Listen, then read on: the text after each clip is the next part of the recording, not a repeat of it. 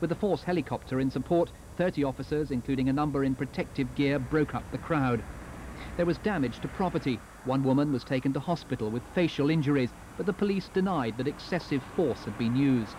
My officers came under a sustained attack with missiles. They wore appropriate protective equipment. We advanced on foot, and no more force than was absolutely necessary was used at any time.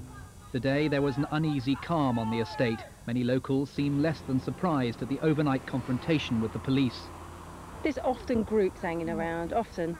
I've only just this minute come from the shops. I'm saying there's about 30 down there, and the police car actually pulled in the back and they're shouting out pigs and whatever. Northamptonshire police are appealing for witnesses to last night's disturbances. A total of 12 people arrested at the scene are still being questioned tonight. A protest against blood sports has passed off peacefully in Essex, despite the presence of large numbers of pro-hunting objectors. A coalition of groups opposed to hunting brought their battle bus to Colchester.